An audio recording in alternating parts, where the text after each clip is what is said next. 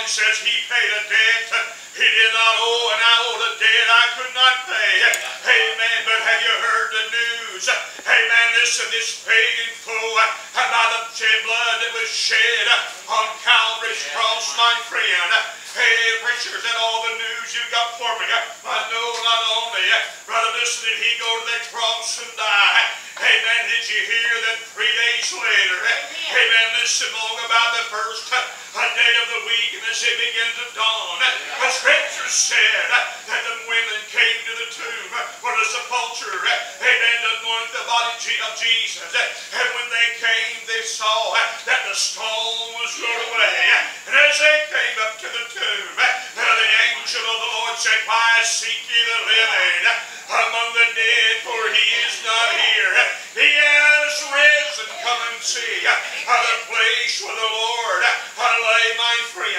I don't know about you. Amen. But had I been there that day, amen, listen, that would have been some pretty good news. Amen. Listen, listen, all the disciples, amen, listen, saw him die except Judas. Amen. Listen, in Luke it says they followed him. Amen. Listen, they watched him afar off. Amen. So they saw him die. Amen. These women saw him buried. Amen. Now they're getting to the tomb. Amen. There's the angel with the news. He's not here, but he is risen. Amen. Said, "Go tell my disciples and Peter, amen, that I go before them into Galilee." And so they come to Peter, and the disciples there said, "They've taken away the Lord, and I don't know where they've laid him." I'm telling you, my friend, amen, Peter got up and run. Him and John run to the tomb. And John stopped outside, and Peter went inside. Amen. Listen to what the scripture records this, that he saw the grave clothes over in the corner. Amen. And the napkin neatly folded, lying about itself. Amen. Jesus was sending Peter the news. What news, preacher? I'm coming back. He told him before he left here, Brother Donnie. He says it's expedient for you that if I go away, for if I go not away, the Comforter, he will not come. But I'll go to my Father, and he'll send you another Comforter. And when he comes, he'll testify of me. Can I tell you today, amen, as he left this earth, amen, he's just sitting up into heaven. Amen, he told him to go preach the gospel. Amen, baptize in the name of the Father and the Son and the Holy Ghost. And they just stood there. And the angel again said, "Ye men of Galilee, why stand ye here gazing into the heaven for the same Jesus that you see taken up? He's coming back again in like manner." Oh, glory to God. They had to make a Baptist shout. Amen. But as they ascended up, Jesus, amen, they went back to Jerusalem and came into the upper room to begin to fast and to pray. You say, "Preacher, what were they?" Amen. Listen, waiting on. They was waiting on some news for heaven. If you have it today, my friend. And the Bible said all of a sudden, oh man, on one day there was 120. They gathered together in the upper room. And they had all things common. They were of one mind and of one accord. And the Bible said that there came a sound of a mighty rushing wind. Amen. Listen, and the Spirit of God, amen, listen, came and shook upon them, or abode upon them. Amen. In forms of cloven tongues of fire. Amen. They all begin to speak with a new tongue. Amen. Can I tell you today, my friend? Amen. The news wasn't, amen, listen, that they were speaking, amen, listen, in those languages. Amen. What the news was, the promise is now fulfilled. Amen. That Comforter has come. And so now they're saying, surely that these fellows are drunk. It's only for the third hour of the day. There is no reason for them to act like this. Amen. Listen, Peter stood up. Amen. Said, "Boys, did you hear the news? Amen. This is that which was spoken by the prophet Joel. In the last days I will pour out my Spirit upon all flesh. And your sons and your daughters shall prophesy. Your old men shall see visions. And your young men shall see dreams." Can I tell you today, amen, this bunch running around saying that God just now doing that. Amen. Listen, come along too late to spread that kind of news to me. Brother, I've already looked, amen, in the book. And the book tells me when it happened. Amen. Listen, some 1900 and some years ago. You say, preacher, is that all the good news you got? No, mighty friend. Can I tell you, have you heard the news? Remember the same Jesus you see going away. John said, behold, I was on the Isle of Patmos on the Lord's day, and I was in the Spirit. Amen. Listen, and I was caught up, amen, into heaven, and I heard the voice as a trumpet, and immediately the door was open in heaven. Amen. And I was there. He said, I saw things unlawful for a man to utter. Can I tell you, my friend, amen, in Paul wrote it in 1 Corinthians 15. He said, I would not have you ignorant, brethren, concerning them which are asleep. Amen. Listen, right over that brush right there where that opening is, there's a cemetery right there. Amen. Listen, them folks cannot hear my voice. Amen. That are planted in the heart of that earth.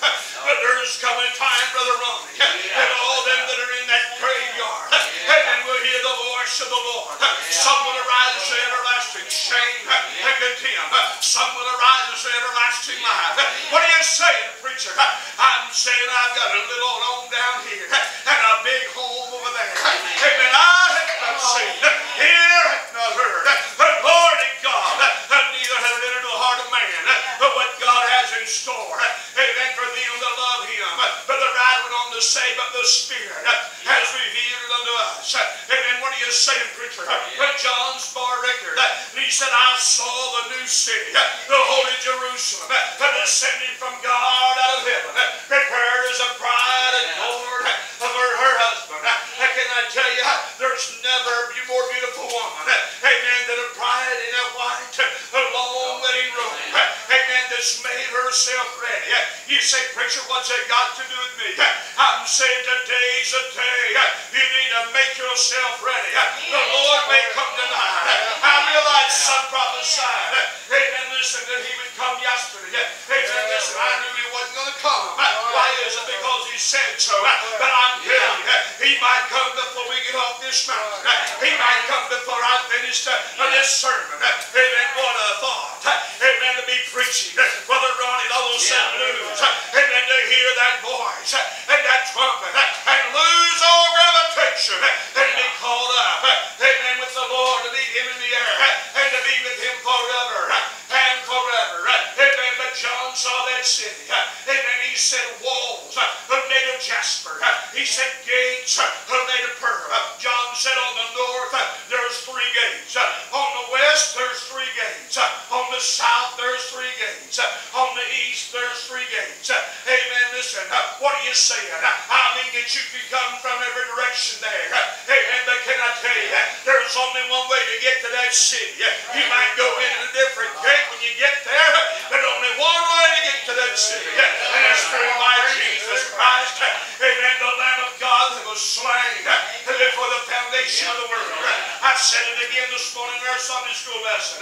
It blows my mind that God before time began, amen, listen, would take His Son, amen, listen, amen, and agree with Him to go to an old rugged cross, amen, for a wretch like me, amen, to be buried in the grave, amen, and rise 3 days. That's beyond my comprehension, that God would love me. But can I tell you, amen, while we were yet sinners, Christ died for the ungodly. Why? That through His death, brother, we might have life and have it more abundantly today. Amen, in the things of God. Amen, I realize that some have taken that. Amen, they're lining their pockets. Amen, pat people on the back. Amen, said if you give to the ministry, God will give to you. I'm telling you today, my friend, if you'll get to the house of the Lord, amen, listen, not the crook today. Amen, listen, God will bless you. I realize there's some of them out there, they're genuine. They're in it for the right reason. Amen, listen, but there's too many of them getting fat cats. Amen, listen, wearing $1,000 suits and cufflinks. Amen, listen, there's one, amen, down in Houston. Amen, came from Charleston, West Virginia. Was as poor could be. Amen, talk about dirt poor. Amen, now you look at him. Amen, listen, and it's all about getting to your next level. Amen, to the next dimension in your life. Can I tell you, for me as a child of God, where my next dimension is at, whether it's on the sun-kissed hills of glory, that's my goal. I'm not trying to get any higher up here. he said, preacher? John said it like this. He said, I must decrease and he must increase. And I tell you today, I do desire a closer walk. I do desire more knowledge of the Word of God. I want God to open the door, amen, for me to preach His Word, amen, to every man, woman, boy, and girl. But can I tell you, brother, my ultimate goal is to hear Him say, enter in, thou good and faithful servant. You've been faithful over a few things. Enter into the joys of the Lord. Amen. John saw. He said, I saw a sea as it was transparent glass before the throne of God. And I saw the throne. And around about the throne was a rainbow. And he that sat upon that throne was like a jasper and a sardine. You know what that tells me? Amen. It was so bright you couldn't behold it. I'm telling you today, when you could put those two stones together, it's got to do nothing. Amen. But reflect light from it. Can I tell you today? Amen. Listen, I believe Jesus is a superstar of all time. I believe that He'll outshine them all. Amen. Listen, they can brag on how good they are, how far they can run a ball, how far they can throw a ball, how far they can kick a ball, how far they can hit a ball. But can I tell you in the end, the greatest champion of all time, amen, wasn't Muhammad Ali, but it was Jesus Christ, the Son of Almighty God, that came and gave His life freely, amen, on that cross, amen, that whosoever will would come, amen, and take the water of life freely. I don't have to live a defeated life. I don't have to live a life discouraged, because He bore my burdens, amen, Brother John, and I'm telling you, He said, I've come, amen, listen, that my peace may abide upon you. I worry about people that don't tell me they're Christians and never have a peaceful day. I worry. I won't say I worry, I'm concerned. I'm deeply concerned, amen. You say, preacher, you judging? No, because you didn't get what I got. Amen. If you didn't get what I got. Amen. Because what I got was joy unspeakable, full of glory. You say, preacher, you got to get all the time? No. Amen. Listen, when my heart is overwhelmed, lead me to the rock that's higher than I. And here's the thing about the rock, amen, that I stand on. Brother, it's unshakable, it's unmovable. Hey, listen, though heaven and earth shall pass away, the word of the Lord shall stand forever. You know what else John saw? He saw the bride. Amen. He saw the bride of Christ standing there with white robes, with fine linen. Their fine linen and their white robes are the righteousness of the saints. They sang a song. Amen. What was the song picture? Amen. We've overcome by the blood of the Lamb. Glory to God. I don't have a leg to stand on in front of God. Amen. But I got a cross. Yeah, listen, I don't have a name. Amen. But God hath highly exalted Him and given Him a name above every name. Amen. That if I'll confess Him with my mouth and believe in my heart, I can be saved today. Amen. But all that reject that name, all that turn away from that name, will suffer the wrath and judgment of God. Why is that, preacher? Because you reject Jesus Christ. Amen. Not Timothy Footer, but Jesus Christ. You place your trust in the things of the world. Amen. Listen, you sow to the flesh, you reap corruption. But if you'll sow to the Spirit the things of God, you reap life everlasting today. Did you hear the news? There's judgment coming. Amen.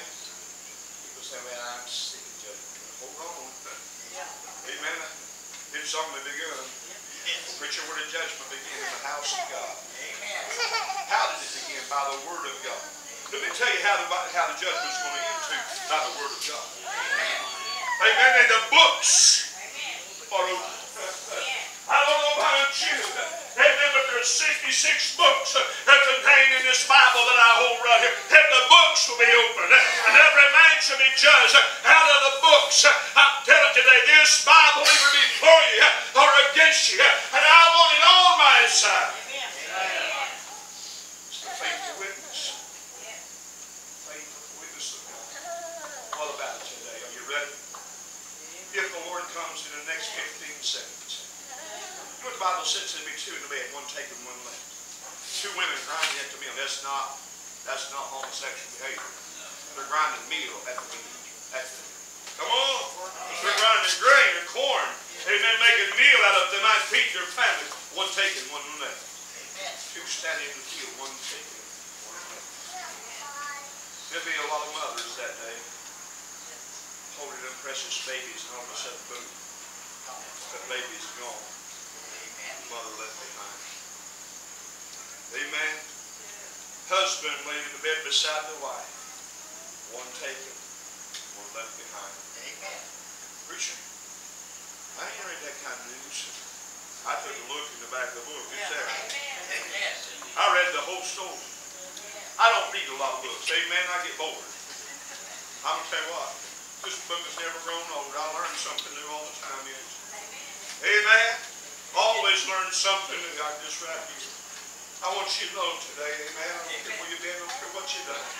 God loves you. Amen. If you need to pray, amen, this mountaintop is as good as any around here. Amen. That old bench over there make a fine mourner's bench.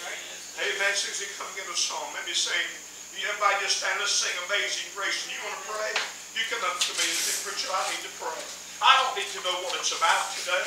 Amen. That's between you and God. But if you need prayer, you come to me. We'll go over there and pray. Sing.